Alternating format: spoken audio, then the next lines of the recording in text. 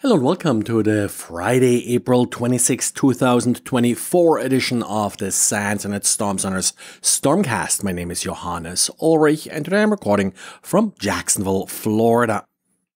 Quick reminder today from Jesse that even on a Honeypot, the firewall configuration matters. It's less a matter of blocking or allowing certain ports, but redirecting traffic to appropriate listeners.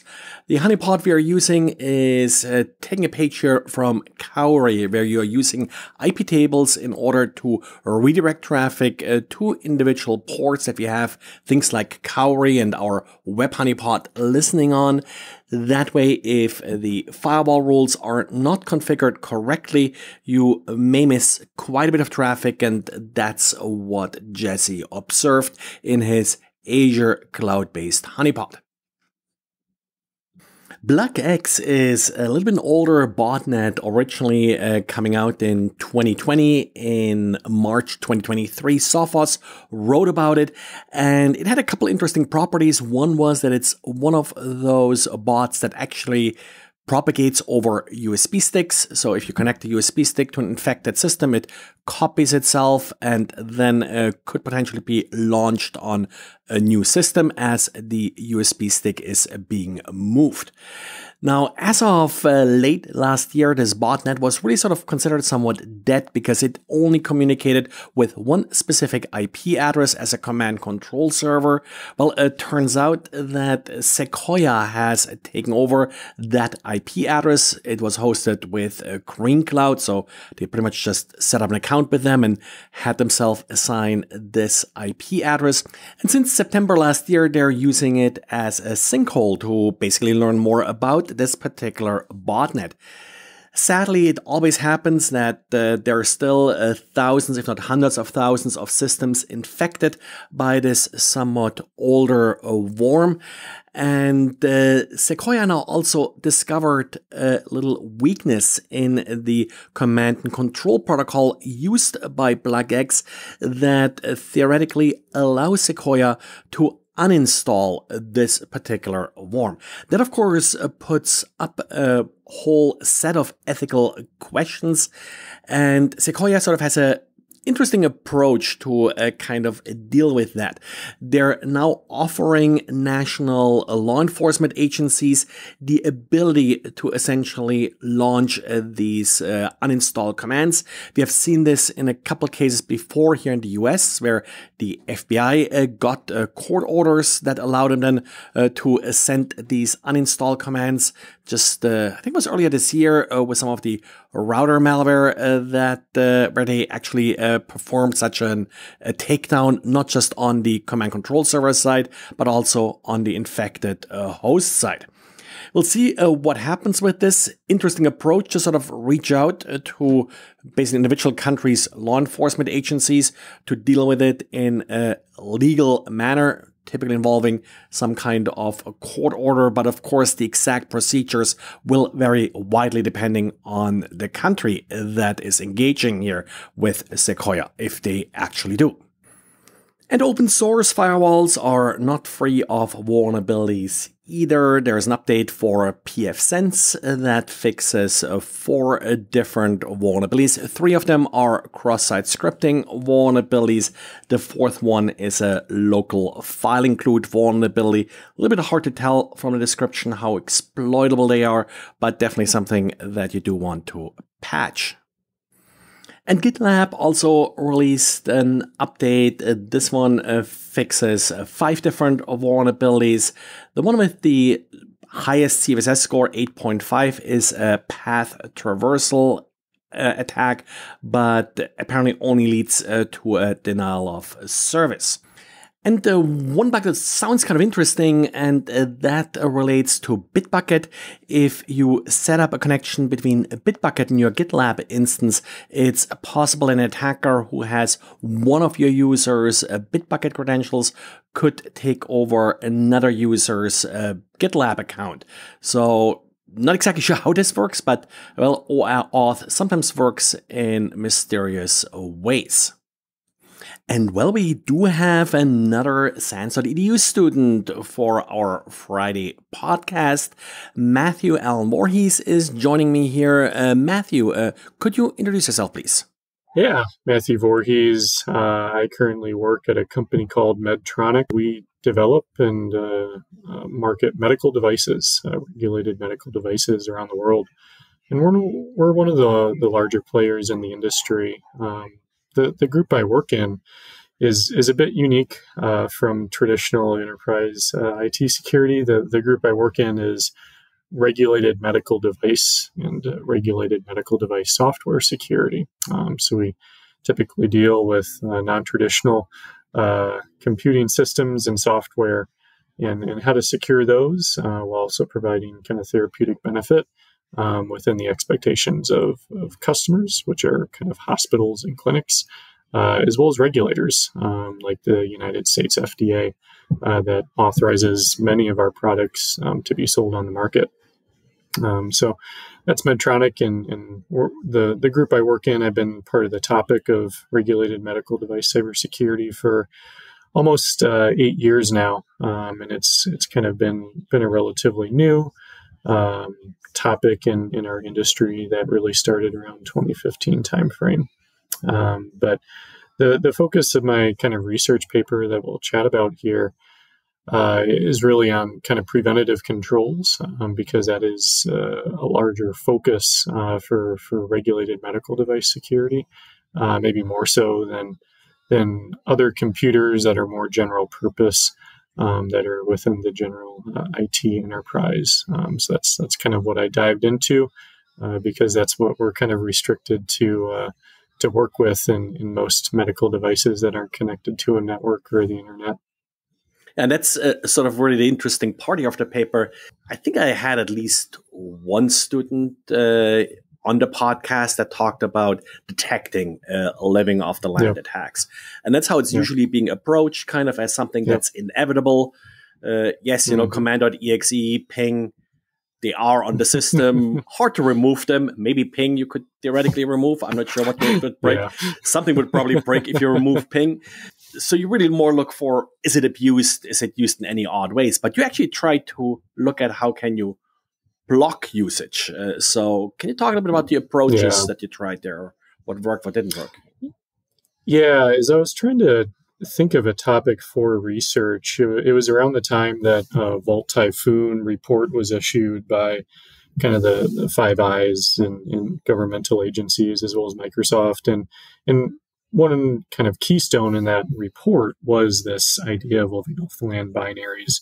And this topic had been around for a number of years in our industry, but this was one of the first kind of big reports of it being used as a principal kind of tactic by threat actors to great success, right? So I think it kind of renewed interest in the topic, but also if you look at that report, they're not doing like complex things. They're not using like LOLBins, as they're called, that are unknown or obscure, right? It's kind of traditional ones, right? Which is just kind of blows my mind a bit in the year 2023, 2024, right? When this research was done. So I think it also allowed me to take a step back and think that when we were back doing prevention of LOLBins years back, we didn't have the prevalence of software as a solution technology. And over the years, over the last kind of 4 or 5 years, there's been a growing theme of the web browser as the new operating system, because frankly, a lot of kind of just general workaday activities for just a usual enterprise employee are really done within the web browser or basically the Microsoft suite of applications for Office.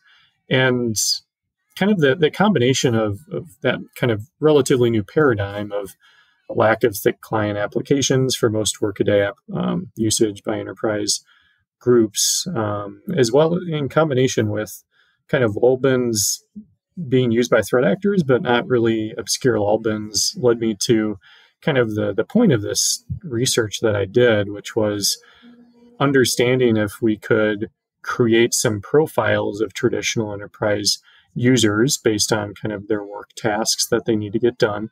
And then actually testing like, hey, is it actually possible to disable some of these traditional LOLBins like WMIC or even ping and still having these kind of workaday applications on the thick client side, as well as operations in the web browser really not be impaired, right? And I think the new technology that we've kind of had opened up to us through certain vendors, including Microsoft, allows execution of those LOLBins for specific applications, right, that we trust. And if we can set established baselines of trusted applications in the beginning, the friction that's created from disallowing usage of those LOLBins outside of those trusted applications really goes down, right? And I think the research that I have in my paper kind of at least proves that out in some application, right? In kind of initial tests that were done and generic user profiles that were created for technical users that use a lot of thick client applications for like code development, but also for general general enterprise users as well. How do custom sort of fat clients fit in there? Like, not familiar sort of with the medical device stuff, but I've seen sort of in insurances where you have these weird like wrappers around Telnet to connect to a mainframe or something like that. Would they sort of fit into that model?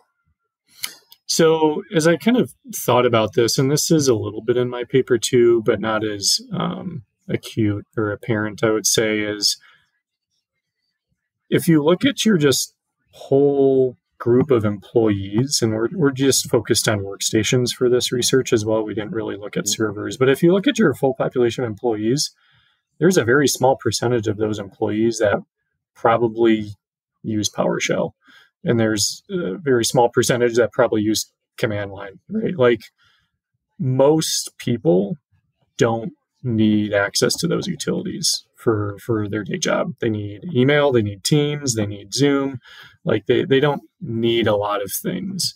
So you can really kind of isolate your risk for those unique employees that you mentioned that might need that middleware stuff that maybe is running on their computer, or even like a server that might need middleware stuff to operate.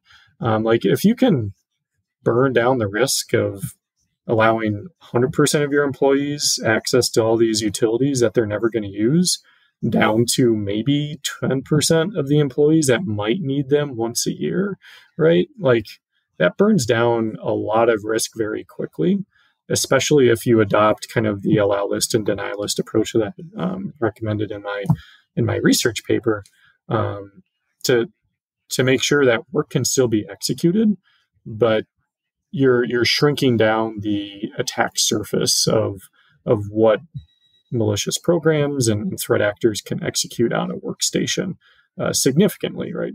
And it's a defense in depth approach that you're not gonna remove all risk, right? You're definitely gonna prevent the execution of workaday kind of malware and malicious programs through what you're able to do through hardening of allow listing and deny listing application control approaches. But that still, at the end of the day, saves a lot of time and energy for incident response and working incidents, because you don't want them to be spending their time on LOLBins, right? You want them to be spending their time on more value add activities. And really this helps, at the end of the day, reduce that noise that's created in the enterprise for detection of a lot of this stuff, and really focuses the time and energy of those responders on things that truly do matter, right? That are worth their time and investment. Yeah, so an attacker gaining access to a machine and attempting to execute one of those blocked LOLBins, would they still trigger an alert, or would they just not be able to execute it?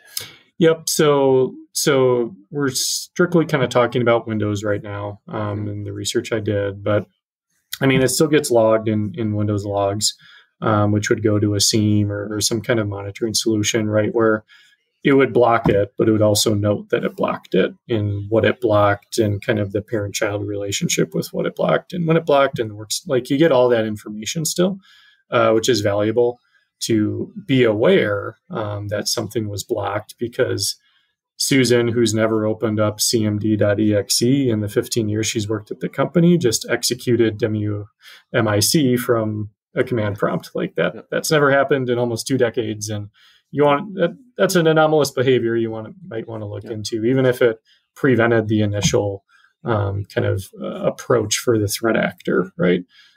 So there is still value in detection and response, but it's more focused then, right? Like, you know that you've probably dodged the first bullet, but that doesn't mean you don't want to investigate and make sure that they don't try something different, or don't enumerate your deny list to find one. Yeah, that's what I was thinking. Kind of, you want to know that they, you want to know that they enumerate the deny list. So hopefully you'll stop them before they found something that you forgot, kind of, or exactly that you still had to have enabled.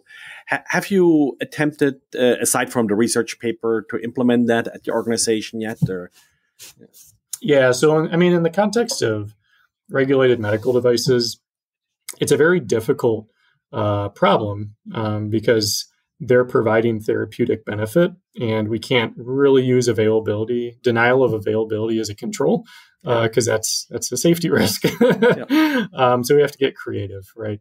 But the silver lining is that we are not building general purpose computers. We are building computers that are designed to do a couple things very well in a very predictable way. And like, you can carve around capabilities of a computer to do a few things very well, very predictably, through approaches like application control and allow lists and deny lists to very tuned degree nowadays. So we certainly do kind of apply that approach and principles to most of our medical devices that are not embedded systems, right? That are running on real-time operating systems or really thin pieces of footprint firmware, right? The bigger iron devices we like to think about that have a large footprint physically generally are running on Windows or Linux or kind of a combination of both if it has few computers. So that's definitely kind of a tried and true approach that we're able to leverage within medical device security for certain medical devices. Now, within the IT security enterprise we have here, I'm less involved with that side of the operations, right? So I'm not as familiar with their application control approaches that they've implemented through their tool suite. But from a regulated medical device side, certainly an approach we implement. And I would think that, and you mentioned availability, that one of the selling points could be that the system's more stable if you remove some of the unnecessary junk from it. Totally. Yeah. I mean, it goes back to kind of basic cybersecurity principles, right? If you're never going to use it or need it, it's attack surface that can be leveraged. So the best kind of control response is removal, right? So there's a lot of effort done at the beginning of a project that leverages commercial operating systems to remove that attack surface and really truly harden the image of the operating system just down to what you need. A little more expansive, like we have to do software bill of materials for our medical devices and software now, right? So if you're listing out all of the components in your software bill of materials, that is also a good gut check to say, like, I actually don't need all that stuff because we don't leverage any of those libraries or any of those utilities. Like, it's a good validation of like going down literally the list and saying, is this important? Is this really important? It isn't important. We never use it. Get rid of it, actually. So that is also a good gut check for us in this realm of application control and hardening. Yeah. Thank you for joining me here. And Where are you in your program? Are you done now, or still have a class left? It is really funny, actually. I'm in my last class, and I submitted my last assignment, but it hasn't been graded yet. So I have no more work to do, but I'm technically not complete. I'm in the purgatory realm right now, but I really appreciate the opportunity and frankly the support from the SANS Institute to really do my first kind of academic research and spread my wings a little bit. Yeah, thanks. And I have to check my inbox if your paper is waiting there for a grade. There we go. Okay, thank you. And thanks everybody for listening, and talk to you again on Monday. Bye.